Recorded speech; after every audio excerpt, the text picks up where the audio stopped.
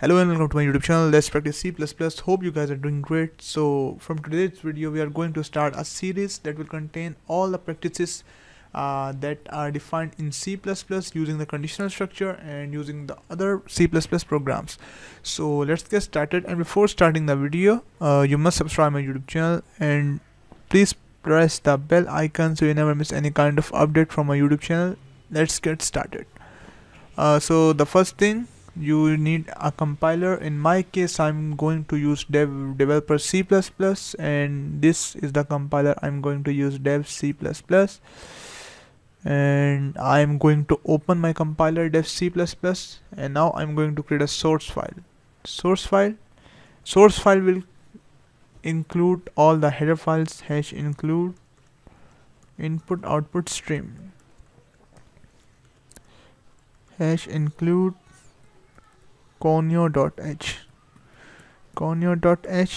using namespace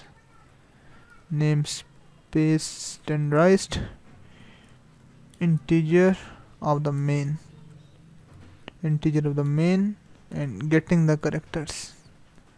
So we have done with this one, and get ch.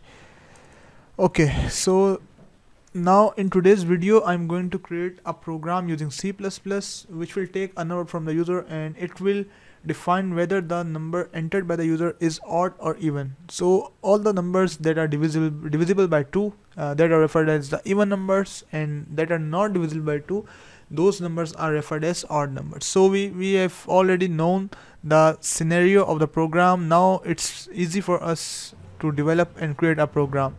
So the first thing, we just need to create a variable with a data type integer. In integer we can write any kind of number. So I'm going to create a variable and I will name as number. So initially I will not declare, but if you want to get bypass from the concept of garbage value, so you can assign the 0 to the number. So in my case I'm going to assign the 0, and I have now initialized and declared the variable in number. And now I'm going to print a statement that cout please enter a number. Please enter a positive number. You can also list this one, because we just want to create a program that is reliable, that is efficient, that is encrypted well.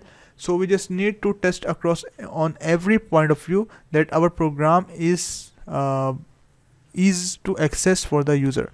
So after initializing the statement that please enter a positive number, we just need to take that number, and for that purpose we just need to use console input and number. So the program is taking a number, and the number is inserting right now inside the variable number.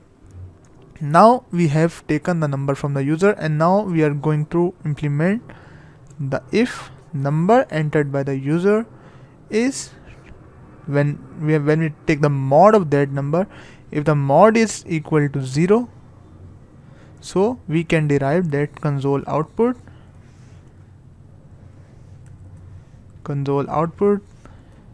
this is an even number.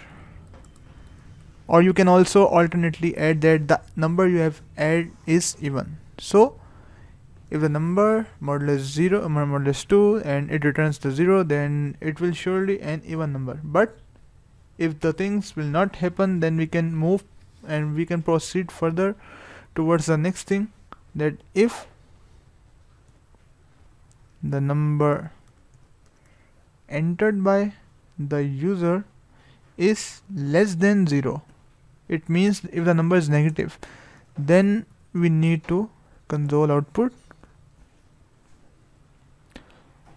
please enter a positive number, because in our program scenario we have defined that we have to implement all the stuff on a positive number. So if the number is less than 0, then it will be derived as the number please enter a positive number. And last but not the least, if the number entered by the user and it doesn't returns the modulus by 2 0, so it means that it will see out this is an odd number. So now we are going to implement a thing, and I'm just going to enter the number. Okay, it's showing us an error that we have F11 and 88. This is an even number, and 77, this is an odd number.